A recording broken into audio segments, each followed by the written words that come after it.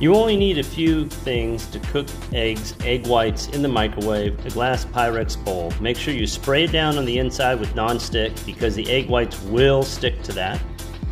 And then get out your measuring cup, and I usually do 1 cup of egg whites per serving for myself.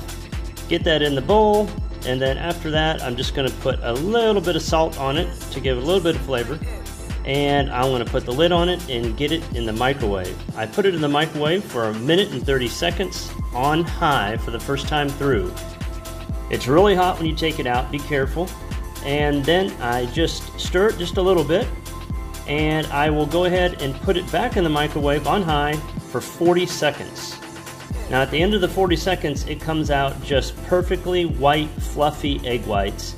Delicious every single time, super easy to clean up, and takes no time.